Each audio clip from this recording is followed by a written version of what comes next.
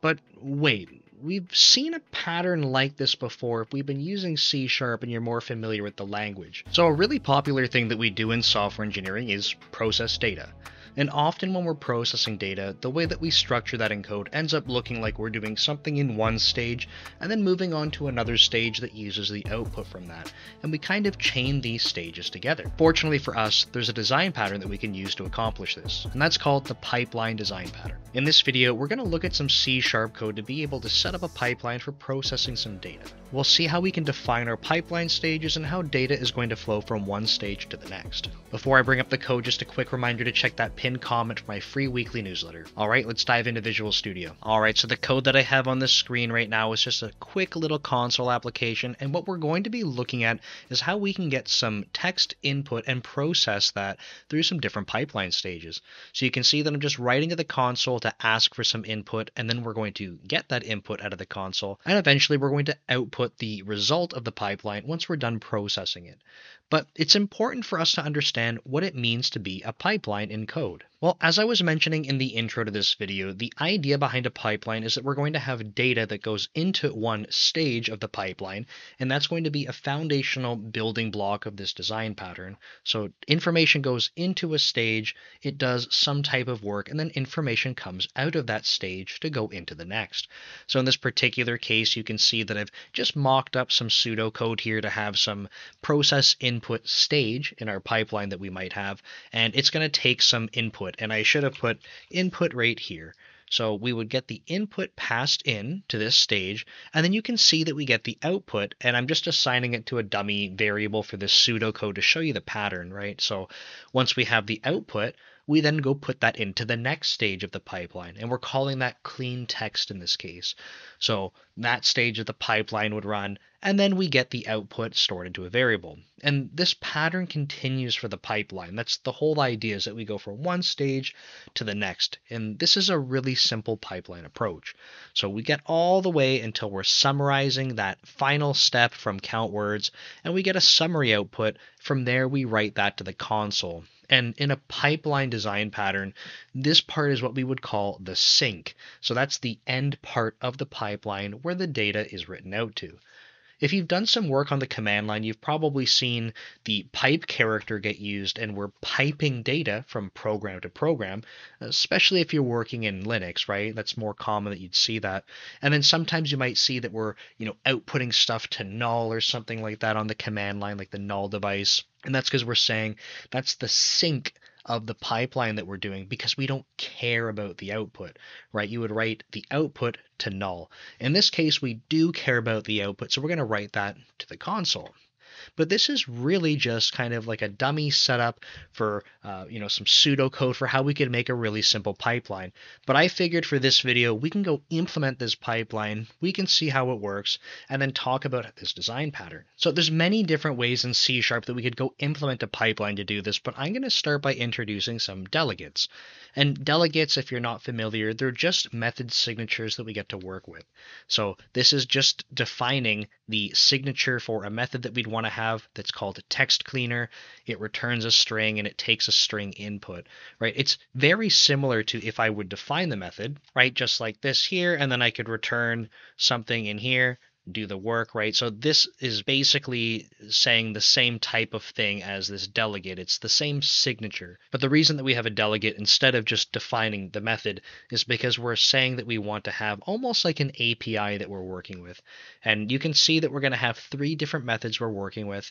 And you could, if you're interested, you could implement this with interfaces instead. In fact, I'm going to show a more complex variation of this after this video, where we can define a cohesive interface for our pipeline stages and automatically put the pipeline together. That's a little bit more complex, so I'll wait till after this video in order to do that. So these method signatures, these delegates, are going to define the different stages that we want to have in our pipeline, right? So they do kind of match up with what we have up here. So you can see text cleaner would be this one. We have a word counter for count words, text summarizer for the summarize one. So these are going to map to the signatures that we want to use in our pipeline. but we have to go implement these things. So the way that we would go implement these delegates is to define them in this type of syntax here. So to explain what I mean by that, this part that I have highlighted is in fact a method implementation. So just this part is the body of the method from line 15 to 18. Text is going to be the input parameter, and then we're taking this and saying that we want to assign this entire function into the variable that's called cleaner. And the type of that variable is that delegate type. So it's a little bit confusing. I'm going to say it one more time because this is important to grasp in order to kind of move forward on this. But this is the body of a method from line 15 to 18. Text is that input parameter. So again, I'm going to scroll down so you can see it, but remember this text cleaner needs one string that's the input, right? So scroll back up. That's this parameter here.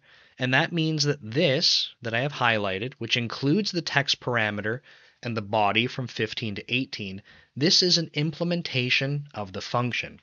All that we're doing is assigning that implementation of a function to a variable called cleaner, and then we're saying that it has the signature called text cleaner. And it does, because if we change the signature to be something like this, right, this is not going to be compatible with the text cleaner signature that's on that delegate. You can see that it's moved the squiggly line to indicate an error up to here because it's like, hey, like this isn't looking good. So let me backspace that. Now we have it nice and clean, but what we don't have is the implementation yet.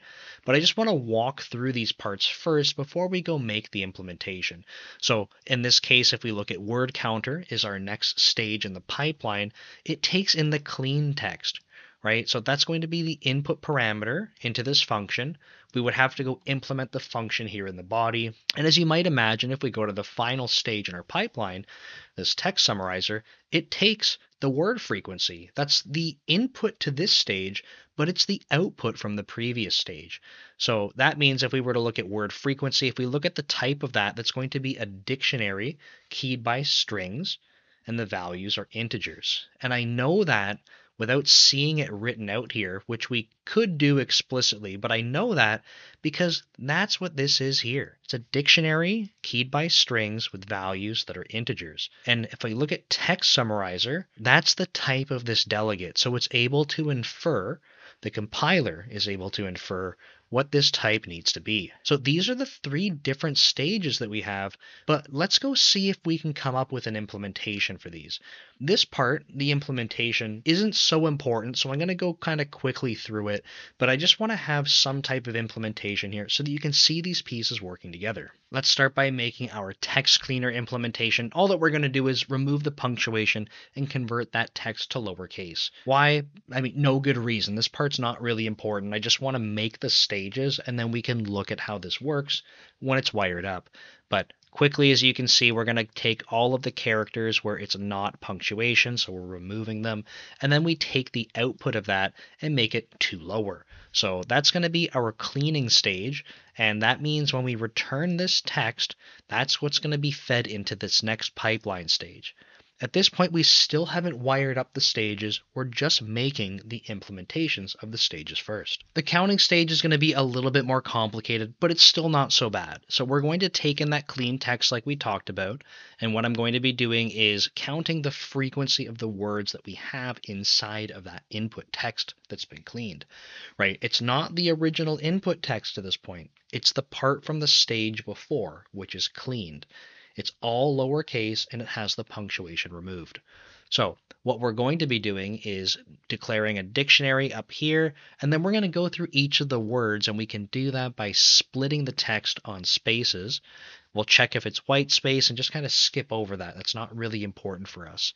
But we're going to try checking if we have this word already that we've come across with a count. We're just going to get the count out, pre-increment it, right? So this will increment it first, and then we're going to assign it into the dictionary back at that word location. And otherwise, if we haven't seen it, we're going to initialize it right to 1, right? So the first time we come across it, we'll add that to the dictionary with a count of 1. But we loop through all the words, and then we make sure that we're counting all of them. That's all that we're going to have for this stage, so let's move on to the next stage. All right, and the implementation for our summarizer stage is a little bit arbitrary. We're just going to pick the top 3 words, and we're going to pick the top 3 most frequent words that we came across. So that means we're going to write some link here. We'll do order by descending so that we can get the highest counts first. We're going to take the 3, like I had mentioned, arbitrary, but that's what we're going to do here. And then we're just going to pick the key, because the key is the word. From there, we're just going to format a string that says the top words are, and then we're going to write them out. If we wanted to, we could also include the count, but in this particular case, we're just going to take the top words. So I've just gone ahead and collapsed all of the stages to our pipeline, but we still have the work of combining them together to make the pipeline. They're just individual stages right now. Nothing calls them, nothing's hooked them up. So let's go do that part next. The important thing to remember here is that these are not method bodies that we've called and defined outside of a method. This whole thing is a top-level program, so these are in fact variables, which is a little bit weird to think about because I think a lot of the time we're used to seeing methods written out as separate methods. But to make this a little bit more obvious, these are my pipeline stages, and what I'm going to do is I'm going to let apparently Copilot go complete all this code for me. So if I press tab, we'll get clean text, and then if I press enter, what I hope to see is it's going to pass the clean text into the counter. So word frequency, right? So we count, that's what this counter pipeline stage. We'll pass in the clean text. We get the word frequency back out of that. And hopefully Copilot is on a roll here. We get the summarizer called with the word frequency. So you can see this kind of pattern where it's zigzagging, right? We take the input, pass it in, then we get clean text. That becomes the input to the next stage. The word frequency becomes the input to the next stage, so on and so forth until we want to go write it out. So I'm just going to take this console write line that we had originally, and we can write out the summary. This is a really simple pipeline that we've just built together in C#. It has 3 stages, and the sink is going to be this console write line, and we're wiring it up manually, as in I just define this explicitly by hand how we pass data from one stage to the next. Now, let's go try this out to prove that it works. All right, so with the program running, we have to come up with a phrase that I can add in here that's going to have a couple of repeated words so that we can see something interesting in the analysis. So let me come up with something good. All right, so the text that I'm going to use is Dev Leader is an awesome YouTube channel. If you watch YouTube, then you should check out Dev Leader. Now, I'm a little nervous because I'm going to press enter here, but I'm trying to make sure that I've counted in my head the right number of things that I'm expecting to see. But let's just try it out. The top words are Dev, Leader, and YouTube. So that is what I was expecting to see. That's good news. But what's interesting, and I forgot about this, is that the 3 stages of our pipeline, the first one is going to take all of the punctuation out, right? That's not such a big deal, but it also makes it lowercase. So I was a little bit confused when I saw it all lowercase, but totally makes sense. That's the very first stage of the pipeline. So if you're doing a quick double check and looking up at the top here, I had YouTube twice, right? So YouTube.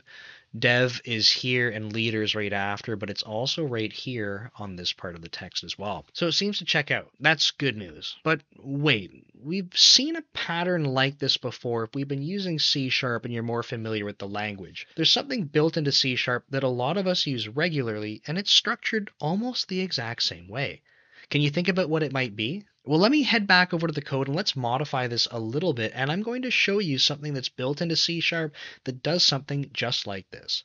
Not the specific implementation of counting words and that kind of thing, but the way that we've chained our different stages together. All right, I'm back in Visual Studio, and the code that I had at the bottom of the screen that was a little surprise is right here now. So the design pattern with pipelines is really common with tasks.